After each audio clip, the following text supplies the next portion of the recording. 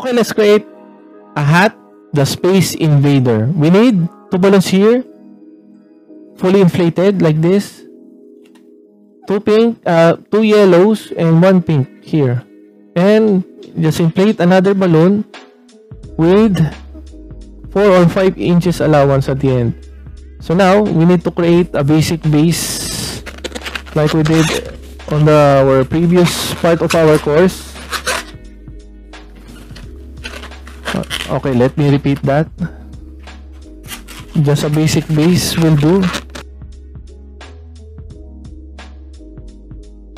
Just like that. Now push it, and we have here an instant base, a hat base. Okay, so now we created already a hat base for our Space Invader hat. Now we need to put these 2 yellows together. Let's tie this up all together, just like that. Now put these 2 balloons here in our base. So we're done on putting these 2 balloons, 2 yellow balloons. Now we need to create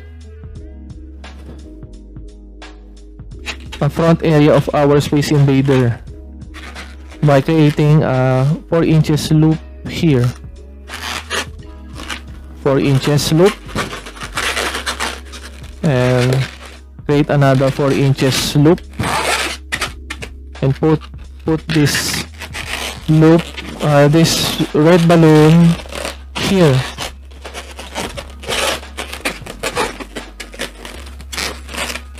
Just like that. Okay. Now insert this yellow around here in this red loop.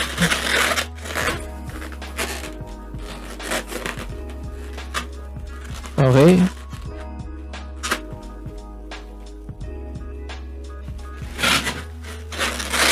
Put it here also.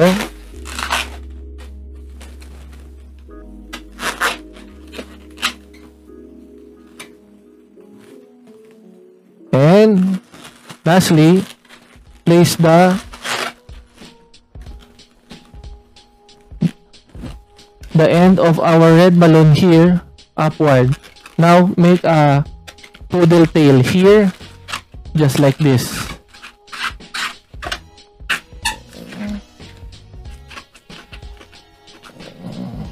Okay, just like that. Now need a little configuration here.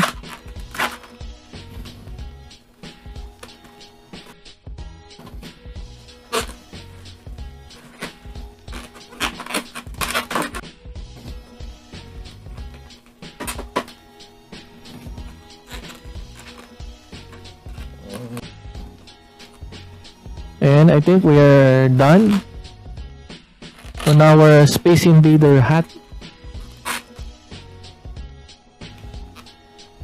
Okay, if you want to adjust, it's up to you. You may put your balloon, yellow balloon like this, and you may adjust this also. Okay, Space Invader hat, just for you. Hope you like it.